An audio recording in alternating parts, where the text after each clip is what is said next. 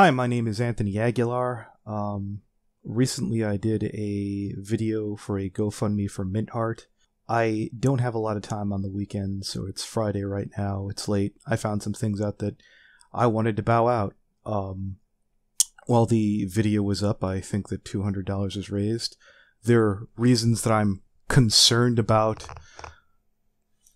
the money potentially getting seized by the police due to some things that are happening behind the scenes. I don't see why they couldn't have done a refund and redone the GoFundMe later.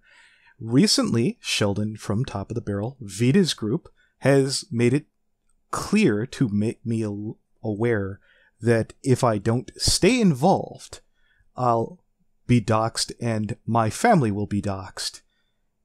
And I'm going to share that here.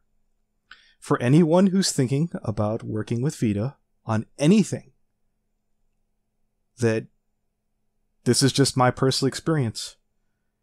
If he thinks I'm such a goddamn monster, if Vida thinks I'm a pedophile, why is he sitting there trying to blackmail me to help out a 16-year-old girl? I'd like to fucking get an answer for that. And I want this video to stay up for Joshua Vida when he attempts to become a police officer. Hello?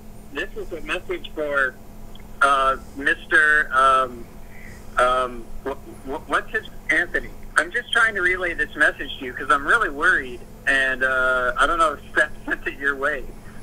But Vida says that tell him there is a child being molested. My morals are now suspended.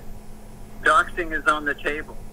Beforehand, he only had his phone number, he's referring to you, available. You're about to have your entire family shit posted if you don't get your shit in order. Oh, and also, Rendrick